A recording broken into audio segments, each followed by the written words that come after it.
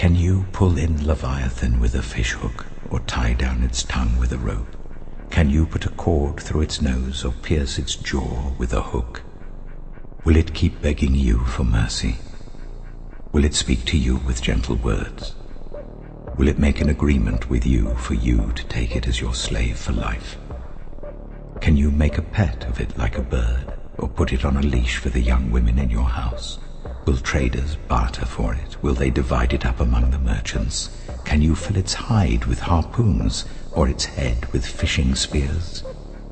If you lay a hand on it, you will remember the struggle and never do it again. Any hope of subduing it is false. The mere sight of it is overpowering. No one is fierce enough to rouse it.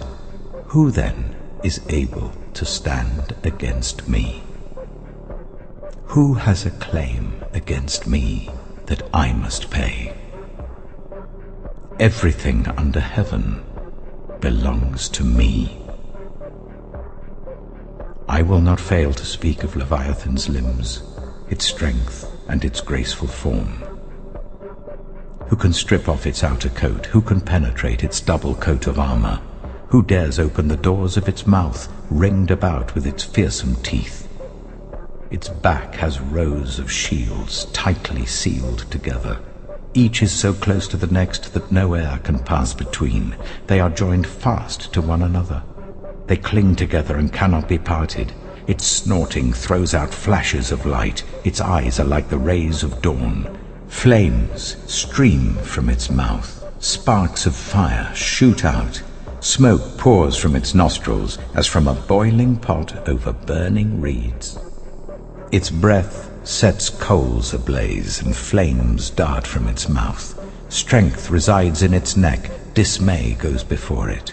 The folds of its flesh are tightly joined. They are firm and immovable.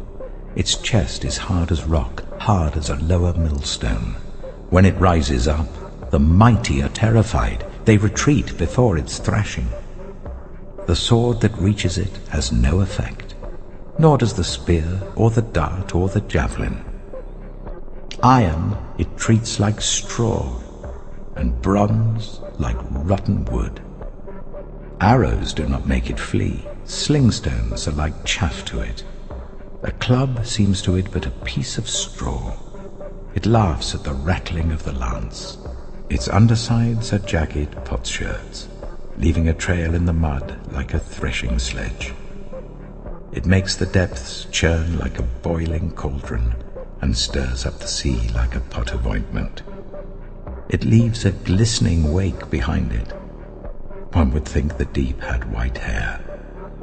Nothing on earth is its equal, a creature without fear.